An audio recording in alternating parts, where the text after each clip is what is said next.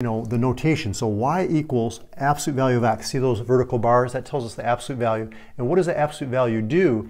It takes whatever this quantity is inside of those absolute value bars, and after you simplify it, you always turn it into a positive number. So it's always a positive value.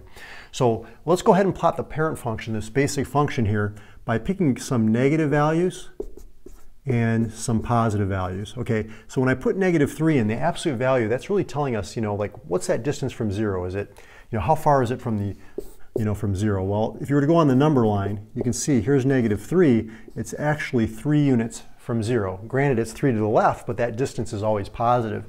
So this is going to be 3. The absolute value of -2, again, we make that positive. -1, it becomes +1. 0, the absolute value of 0 is 0. Now, here sometimes students make a little bit of a mistake. Remember, the absolute value always makes it positive. It doesn't make it the opposite. It just makes it positive. So 1 is going to be 1, 2 is going to be 2, and 3 is going to be 3. All we have to do now is plot these coordinates from the origin.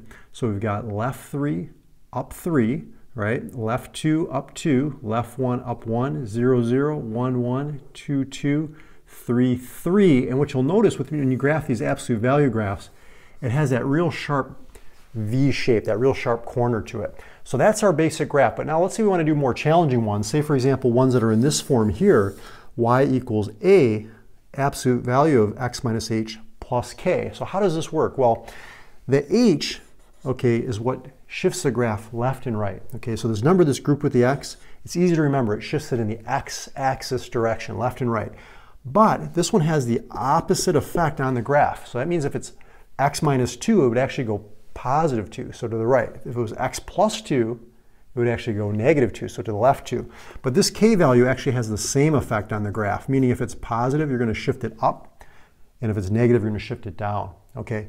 Then what the a value does is it stretches the graph or compresses the graph. Okay. And if it's negative, what it'll do is it'll reflect the graph over the x-axis. If a is greater than 1, it's a vertical stretch. If it's between 0 and 1, like a half, it's a vertical shrink. Let's take a look at some examples so you can see how this works. So say, for example, this one here, y equals -2, absolute value of x minus 1 plus 4. Okay, what I like to do is I like to do the translation or the shift first. So what does this -1 right here do to the graph? Okay, well, if you said right 1, you're right. And then plus 4, what does that do? Up 4. Remember, this one has the opposite effect. This one has the same effect as the sign. So -1, we're going to go right 1, up 4. And there's going to be our vertex. Our vertex is this point here where the graph bends, right? Now, the -2, we talked about how the negative is going to reflect it over the x-axis. That means this graph's going to be opening down like this.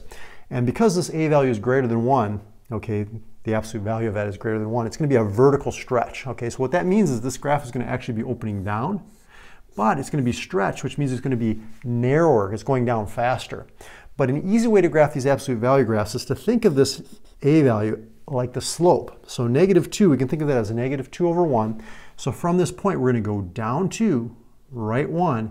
But notice it's symmetric, meaning it's the same about both sides of that axis of symmetry, that vertex. So if we go down 2, right 1, we can also go down to left 1, and we can repeat that process. Down 2, right 1, and same thing over here. We can go down to left 1, and see we're getting this nice V